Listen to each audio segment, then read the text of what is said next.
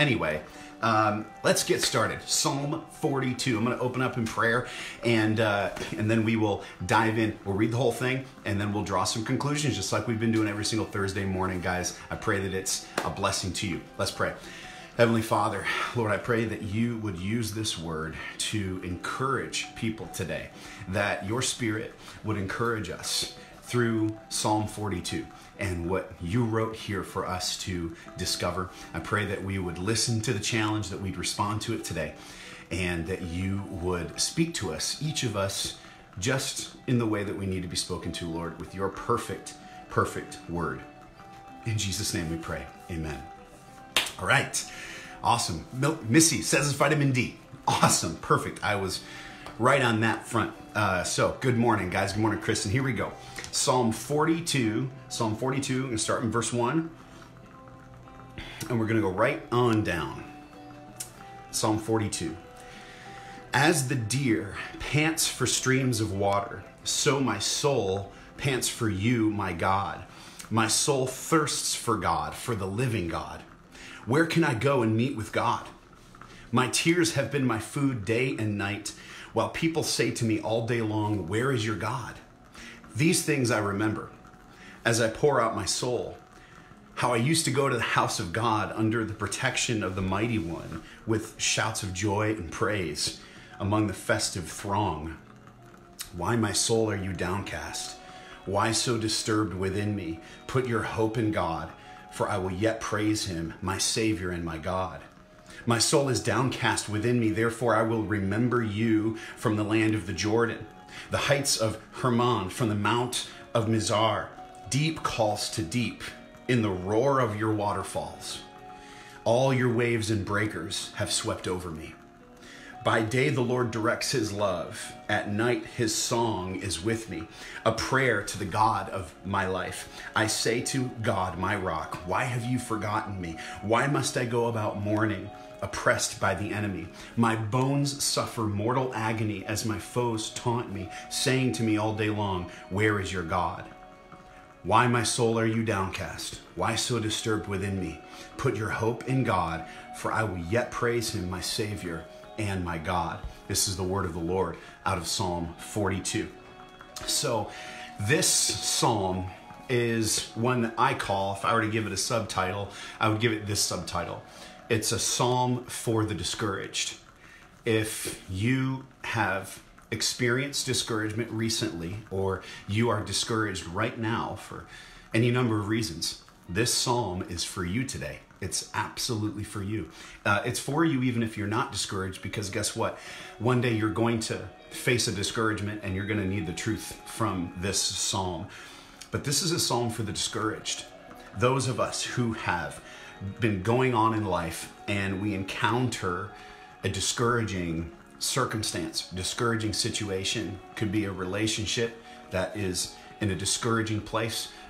You could be just discouraged based on what's happening in the world right now. You could be facing financial discouragement at the current moment. That's a very real thing for a whole lot of people. Facing financial uncertainty and discouragement in the current moment. You could be facing discouragement because you've got kids that aren't living for the Lord and are making decisions that are unwise. That could be discouraging for you. You could be discouraged because, similar to the psalmist, your relationship with God just isn't what it used to be. And that's what he's talking about here. That's his center of discouragement. As we read in this first section again, my soul thirsts for God, for the living God. Where can I go and meet with God? And he says, how I used to go to the house of God under the protection of the Mighty One. Sometimes we're discouraged because the current state of our lives is not what it was recently. And we look back and we think, man, almost kind of longing for the good old days. For us here in 2020, the good old days is 2019, I think. I think any of us, if we had a time machine, we'd go back to 2019 right now, because, man, this is just, it can be a discouraging time to live in. And we think, man, what we used to have, we used to be able to go to the house of our God, we used to go to church, we used to go to, my friend's house or whatever it is, and it's just a discouraging time. Whatever the source of discouragement is for you today, I want to give you one very, very simple prescription, okay? It's one simple prescription, and it comes from 2 verses in this psalm, verse 5 and verse 11. And the verses are actually identical. So the reason why it's 2 verses is because they are the exact same thing. And the psalmist says it twice because he doesn't want us to miss it. God puts it in here 2 times because it's the truth that he wants us to focus on. And so the reality of the situation when we're in a state of discouragement is that our heart is speaking very loudly in that moment. It's almost deafening when you are discouraged to hear anything other than the news report from your heart, the news report from 18 inches below your head. It's very, very difficult to hear anything other than that. And because of that, we can end up not only discouraged, we can end up in cycles of discouragement where we begin discouraged, and then because our heart is so loud in the moment and it's difficult to crowd out that noise and hear much of anything else, that we just end up perpetually discouraged for a long time. That can easily happen to us. And maybe it's happened to you. Listen to the psalmist in verse 6 where he says, "My soul is downcast within me. Deep calls to deep in the roar of your waterfalls." Verse 7, "All your waves and breakers have swept over me." He's talking about overwhelming discouragement. He's talking about times where just like wave upon wave of the water, he feels wave upon wave of discouragement. Have you ever felt like this? Swimming in the ocean is a crazy experience. I don't know if you've ever experienced it before, but I have on the shores of the Dominican Republic. I went swimming in the ocean one time. And what's so interesting about it is that the power, the sheer power is unbelievable. It's overwhelming water power at the shoreline, and you get caught up in the waves. And I was thrown, and I'm not a small guy. I was thrown probably 30 or 40 feet from where I was standing originally, and then with all kinds of pebbles and stones in my pockets, and upside down 50 feet from where I originally was standing. That is the power of water. And the psalmist is drawing upon this image to tell us this is what it feels like when discouragement is overwhelming like waves of water, and you end up in a cycle of discouragement because what is coming from your heart as far as how you're feeling about the situation is so incredibly loud. Verse 9, "I say to God, my rock, why have you forgotten me?" It can feel like this. It can feel like this so often, and we're afraid to say it. But just know that it's okay to say it. God says it here. The psalmist says it. "Why have you forgotten me? Why must I go about mourning, oppressed by the enemy? My bones suffer mortal agony." There's so many different sources of discouragement for him. So what's the prescription? Here we go. Verse 5 and verse 11. I'm going to read both of them. I'm just telling you, spoiler alert, they're the same verse. They're the same thing. It's just repeated, but it helps us to hear it twice. "Why, my soul, are you downcast? Why so disturbed within me? Put your hope in God, for yet I will praise him, my Savior and my God." That's verse 5. Now let's jump to verse 11. "Why, my soul, are you downcast?" Sound familiar? "Why so disturbed within me? Put your hope in God, for I will yet praise him, my Savior and my God." Okay, if you're looking at a physical copy of your Bible, just take a highlighter or a pen or something like that and underline "put your hope in God." That line from verse 5, and do it again in verse 11. Put your hope in God. Okay, just do it. I'm going to do it right now. I've got arrows pointing to it already, but I'm going to underline it in my Bible, and I will show you that I did that, so you know I'm not lying. It's going to look backwards to you, but there it is. Put your hope in God. Okay, this is the repeated, focused phrase of truth in Psalm 42, a psalm for the discouraged. If you find yourself discouraged, what you're hearing from your heart is very loud. Here's the prescription, okay? You need to preach to your heart. Sounds kind of weird, but it's true. You need to preach to your heart. You think, preach to my heart. Isn't that your job, Pastor Steve? In part, yes, that's my job. Like once or twice a week, it's my job. But the rest of the time, it's your job.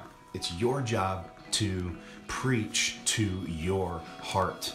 And here's why. In in Jeremiah chapter 17, the Lord teaches us something very important about our hearts that we can't miss, okay? 17 verse 9 says this in Jeremiah, the heart is, do you know it? Deceitful above all things and beyond cure. It's sick. Who can understand it? The heart is deceitful above all things. Now, here's the question that I have for you. Who is your heart deceiving? It's you. Your heart is deceiving you. And this is really nothing new for us here. I think we understand that there are times where our heart's take on a situation is not the right take. In fact, I would say probably I'm running at about a 90% clip right now, I think. About 90% of the time, my heart's take on a situation is not the right take. And usually that's how I first feel about something. And even if what I feel in my heart is valid and I should pay attention to it, it doesn't mean that what I'm feeling in my heart is true and I should listen to it. Here's something you don't want to miss. If you find yourself in perpetual cycles of discouragement, unable to capture the joy that God offers to us in the Christian faith as we follow Jesus even now, overwhelmed with anxiety, overwhelmed with all of these things, okay, what I'm going to say is going to sound like I'm throwing something at you, and I'm not. I'm just telling you the truth. If you find yourself there consistently, chances are you're there because you're doing more listening to your heart than you are preaching to your heart. That's probably what's happening. There are times of discouragement in our lives, no doubt. There are times where we feel discouraged. There are times where discouraging things happen. But then there's times where we end up in cycles of discouragement, where wave after wave of discouragement is hitting us over and over and over again. Anxiety, all kinds of stress, all kinds of things where we can't get our head up above water long enough to claim any of the joy and peace that God offers us. And a lot of the times I've discovered with people and in my own life that when I'm there, it's because I'm listening to my heart more than I'm preaching to my heart. And I need to flip those two around. That's why he says it twice. Why, my soul, are you downcast? Notice who he's talking to. He's not talking to God. He's not talking to us. He's talking to himself. He said, well, you need to talk to yourself? Yes, I encourage talking to yourself. Actually, that's very important in the Christian faith. And we don't talk about it enough. You think, well, I'm going to sound crazy. Well, now if you're doing it alone, okay, you need to talk to yourself. Why, my soul, are you downcast? Why so disturbed within me? That's a sentence of skepticism. And what's so interesting about skepticism is that we tend to be skeptical of everything around us, right? I read things on Facebook right now, and I'm skeptical about what I'm hearing, okay?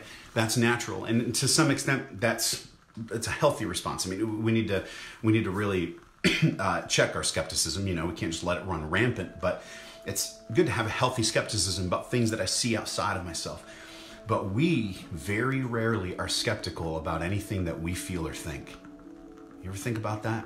When was the last time that you sat down and you were skeptical about how you were feeling and thinking? I just had this happen this morning. I was talking with my wife, and I realized through the course of our discussion this morning that I was not practicing this principle. I was not being skeptical of what I was feeling and thinking. I was just assuming that it was the correct take on the situation. And we do this a lot. And if we are in waves and waves of discouragement and anxiety, and we don't practice a healthy skepticism of what's going on in our heart, we can just buy that as the news of the day, as the right take, and look at it and say, this is discouraging, this is hopeless, there's no way this gets better, and we end up with another wave of discouragement. And so the first step here of this prescription is to question your heart, question yourself, question your thoughts, question your feelings. Why am I downcast? Why am I so disturbed? These are healthy things to explore in prayer. Just say, why am I doing this? And then you begin the preaching. And it's a 1-point sermon. Here's the preaching that you need to do to your heart. Put your hope in God. That phrase in the scripture here in Psalm 42 is not directed at us. It's directed at himself. The psalmist is saying this to himself. Why, my soul, are you so downcast? Put your hope in God, soul. Put your hope in God, my heart. That's what he's saying. And this is what we need to do. And it's such a powerful principle that it's in this psalm twice. We have to be skeptical of what's going on inside of our own hearts. If we are not careful, then we will just assume that it's true and right because it's what we're feeling. We'll just assume it's true and right because it's what we're thinking. And we look in and we're discouraged at a situation because it's so incredibly discouraging. And yet, there's more to it than what we can see. And we'll never see it if we don't understand that my deceitful heart can deceive me. And I need to ask it questions. I need to question my heart and then preach to it. Put your hope in God. Do this all the time and do it however you can. I'm going to talk a little bit more about this principle on Sunday. In Sunday's message, it's week 1 of our brand new teaching series called The Waiting Room. And believe it or not, this series was planned months ago before it was planned for these weeks, months ago, before any of this stuff happened, before anybody in China got sick, before anything went down. These weeks were planned this way. And because I'm not nearly that smart, I believe it's God who scheduled these messages this way so that we could be encouraged by them, because I'm going through them and I'm encouraged by them. I'm challenged by them. And I'm going to talk about this principle more on Sunday. So you're going to want to tune in for that service. You can go to shelbyroad.org, or you can go to youtube.com/shelbyroad, 11 a.m. on Sunday. You're not going to want to miss that discussion as we continue this talk about the principle of preaching to your own heart. You will find yourself discouraged, and we open the door of discouragement and we look down the road of despair, and we start to head down that road if we don't question what's going on in our heart and our minds, and then preach to our hearts and minds. Put your hope in God. I would even just do that today. You're finding yourself in a discouraging moment. You're finding yourself in a discouraging place, or even you can apply this to other feelings as well. You find yourself in an angry place, finding yourself in an anxious place, whatever it is. Or close your eyes in prayer. I would ask yourself this question: why so downcast, my soul? Just use that phrase right from God's word. Put your hope in God. You're discouraged? Okay. Preach the sermon. Put your hope in God. Put your hope in God. Put your hope in God. Put your hope in God. Do this the way that the psalmist says to do this, consistently, over and over and over again. You find yourself anxious, overwhelmed with anxiety, overwhelmed with anger, overwhelmed with negativity, overwhelmed with these things. Okay. Put your hope in God. Put your hope in God. Put your hope in God. Preach the sermon to your heart. Be skeptical of your own heart so that you are not skeptical about God's word, and you can take it at face value. Skeptical of your own heart, and preach that sermon. Put your hope in God. As I hope that this was encouraging, I hope it was challenging to you, and I hope that it's a tool for you to use the rest of this day. Let's pray. Heavenly Father, thank you for the truth we find in your word and in Psalm 42, the instruction we have to preach to ourselves. Lord, I pray that you would help all of us listening right now to do this today. As we find different things going on in our heart, it tends to be very loud: discouragement, anxiety, stress, all of the things that are associated with life on earth, particularly right now. Pray that you'd help us to be healthily skeptical and preach to our own heart, Lord, to say it. Oh, just help us to say it. Put my hope in God. Put my hope in God. Pray that you help us to do this today, and that it would build strength in our faith as we move forward in this difficult time. In Jesus' name we pray. Amen. Guys, thank you so much for tuning in today. Thanks for taking time and giving me a few moments on your Thursday morning. Time is precious. It's a precious commodity. I'm learning this more and more, and I so appreciate you taking the time to tune in today. I want to invite you to church this Sunday at 11 a.m. Tune in, Shelby Road Baptist Church online. You can find it at shelbyroad.org, or you can find it at youtube.com/Shelby Road. And we'd love to have you with us. We're going to get started in week 1 of the waiting room. I'm very excited about this. And so I pray that it will be incredibly helpful, incredibly challenging to you, and uplifting as well. Guys, love you, miss you. I will see you soon.